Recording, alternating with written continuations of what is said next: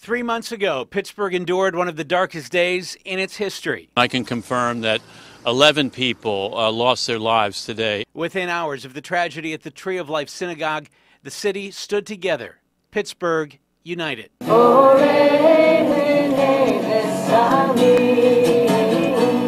while the families of the victims and members of the synagogue found strength and support quickly, healing is something that's taking longer to find.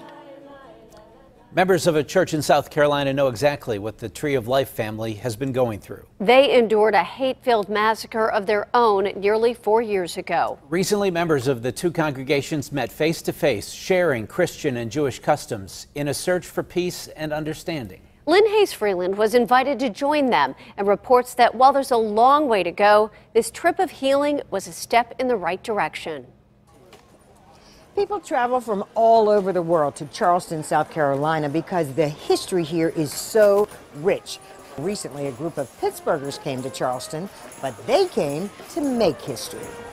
Charleston, South Carolina is one of the most historic towns in the South, from the Revolutionary War to the slave uprisings led by Charleston's son, Denmark Vesey. It is recent history, however, that brought a unique group of Pittsburghers to the city. October 27th, 2018, a date that Pittsburgh will never forget. Robert Bowers entered the Tree of Life Synagogue in a hate-filled rage. He shot and killed 11 people, 3 from the New Light congregation. It was an act that is hard for anyone to come to terms with, especially family members left behind. At this point in time, I'm not prepared to forgive.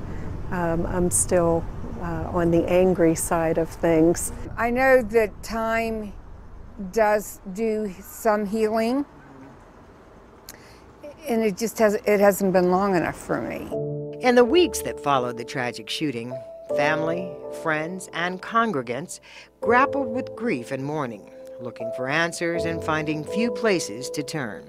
Yet 650 miles away sits Mother Emanuel AME Church, a congregation that knows firsthand how it feels to have hate enter a religious space.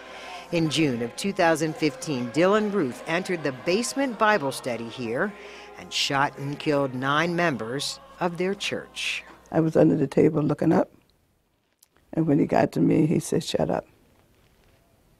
"Did I shoot you?" And I said, "No." He said, "I'm not going to. I'm going to leave you here to tell the story." Polly Shepard is one of the Emanuel Church shooting survivors, one of those who 3 years later can talk to members of New Light congregation about hurt, healing, and forgiveness. I tell them, you have to forgive. It's a choice. Either you forgive or you don't. But if you carry it with you, there's no healing.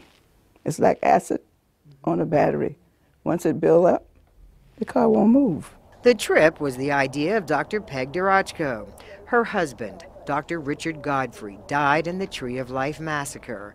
For her, one of the hardest things was just getting here. Leaving was very difficult because I'm traveling without my husband. But I remember what really struck me was the ability of the people who were in that church to forgive so readily. And that intrigued me, and it actually drew me because I want to learn forgiveness. These Pittsburghers found their way through Charleston in search of answers and in hopes of finding some form of peace. I would like to also learn a little more about the healing that has taken place from 2015, which is when the tragedy occurred here, up until now.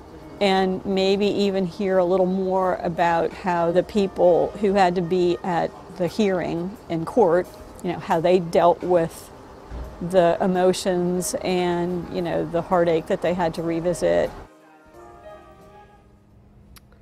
Wow, what a powerful story. It really brought me chills just listening to some of those things they had to say. You know, it was interesting because it was one of the first times I had a chance to speak to some of the family members that survived the shooting here. Interestingly, in fact, the one woman, Carol Black, was in the synagogue at the time of the shooting here. But because of the FBI investigation, she's not allowed to talk about it.